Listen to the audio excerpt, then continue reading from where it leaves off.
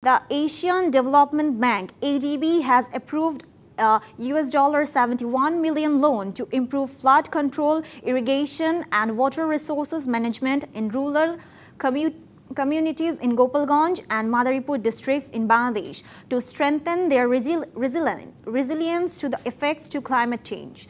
According to an ADB release, the project is expected to benefit more than 6 lakhs people and will introduce climate-resilient flood control, drainage and irrigation, FCDI measures and reduce saline intrusion. It will adopt nature-based solutions to strengthen FCDI infrastructure and improve drainage. In 4 sub-basins, the project will develop and enhance integrated water management plans, construct training centers for water management organizations and other community infrastructures. The project will promote participatory water resource management to foster local ownership and ensure sustainability.